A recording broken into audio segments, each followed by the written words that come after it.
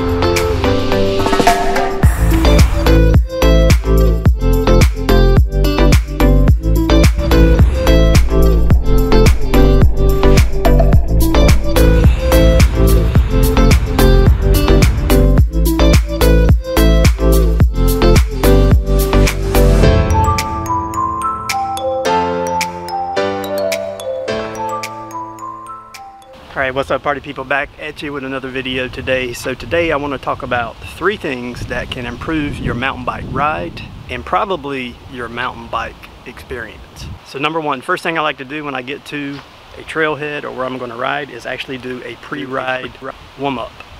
For God's sakes people, please do not stretch cold muscles. I don't know a lot, but I know that is not healthy for you. So what I like to try to do is warm up using the sport that I'm going to actually be doing that day.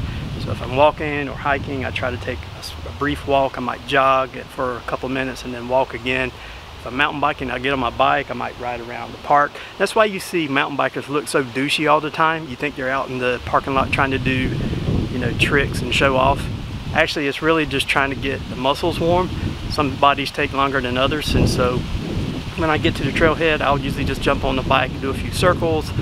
And then the first mile or so of the trail, I'll take it easy until I feel my body is actually warmed up. Then you'll feel much more comfortable to kind of go all out. So number 1 is warm up your body doing whatever sport you intend to be doing. So number 2, easy on the water. A lot of times we go out for like an hour ride, or we have, you know, time during lunch to go riding, or maybe we're riding right after the rush hour. You don't need a lot of water for those rides. Actually, you probably don't need any water. I think you can go an hour probably in the dry desert without dehydrating yourself. And what I found is the more water you pack, actually the more likely you are to actually sip on that water through your ride, whether you need it or not. And we've all kind of been there where we've been riding, and the next thing you know, you've got the sloshy belly, drinking too much too soon, right? So you want to kind of meter your water usage. I tend not to bring water with me on these short rides I do. Anything less than probably an hour 20 minutes, I usually don't bring water. But if it's an extremely hot day and I know I'm going to be out for a 2, 3, 4 hour ride, then I'll pack water. But you will rarely find me packing more than a liter and a half. And unless I'm out in the western part of the United States where it's a little bit drier, a little bit hotter, in desert conditions, then, you know, all bets are off. But typically easy on the water, because you actually start to feel worse during the ride if you get the sloshy belly. That's the number 2 way to improve your mountain bike ride. Alright, so let's talk about the 3rd way to improve your mountain bike ride.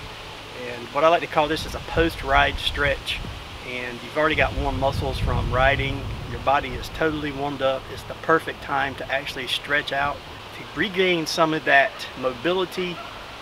And also when your muscles are warm like that, they will stretch farther than they will at any other time. So you can also increase the flexion, the flexibility, and the mobility within your muscles if you stretch at this warm period. The main benefit of this is, we've been there, right, where we ride multiple days in a row and we've got the soreness and the achiness in our muscles, specifically in our trunk and our legs and our calves and hamstrings for mountain biking. Core all the way down, usually not too much in the arms, although you still need to stretch all parts. But these are the 3 main stretches I think that for me has helped me the most, and they're quick to do. And I like to go pull over right after the ride at the trailhead, find a shady spot, and just knock these 3 out.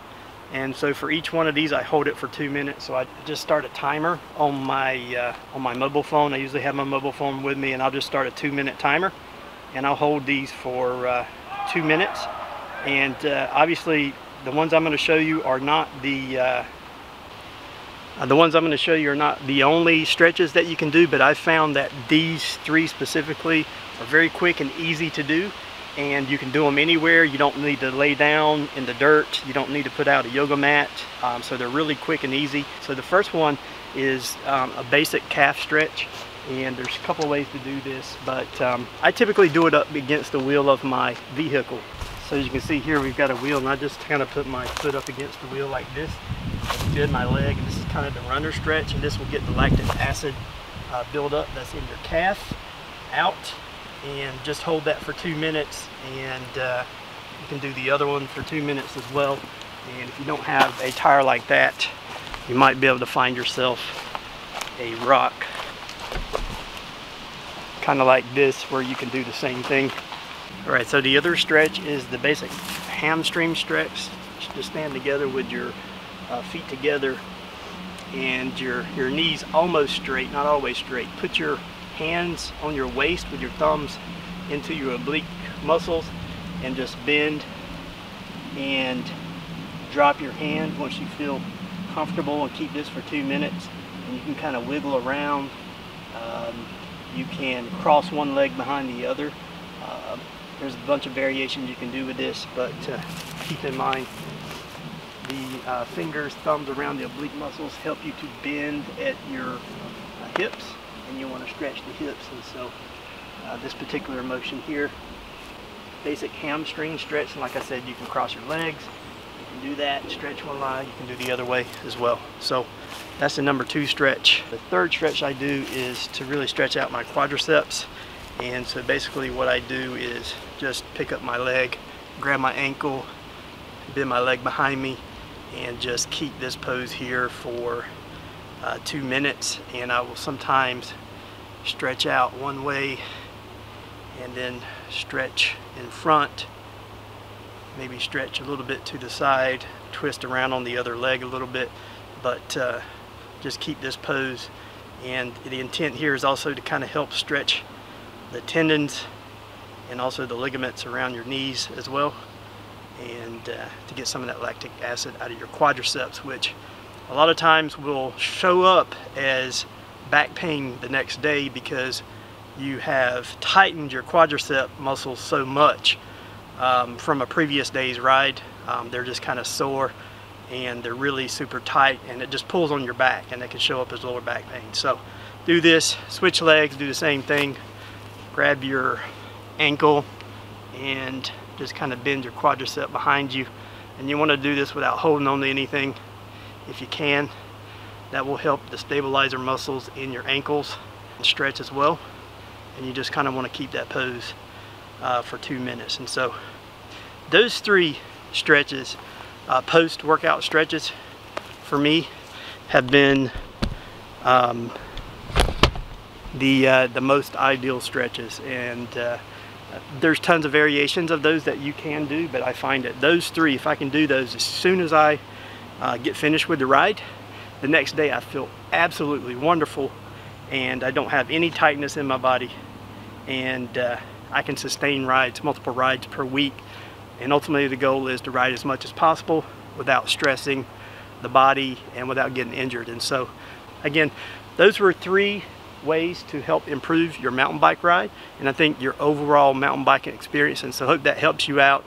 You know, just to recap, number 1, before you ride, you want to warm your muscles up, right? So do that pre-ride warm up with whatever sport that you're doing, just to warm the body's muscles up. And so the body's muscles up, so that gets you prepared for the upcoming ride. Number 2, easy on the water. If it's rides that are shorter, you know, probably an hour or shorter, you might not need to water at all, and so maybe leave some of that water behind. And number 3, the post-ride stretch. Your body's muscles are now as warm as probably they're going to get. Do it as soon as possible after the ride. That's why I like to do it in the trailhead somewhere. Just find a spot and just kind of stretch it out. If you like the video content, give me a big thumbs up. Share, comment, subscribe if you haven't subscribed to the channel already. It really helps out the channel. And you know what to do. Till next time, skill up and ride, van up and go.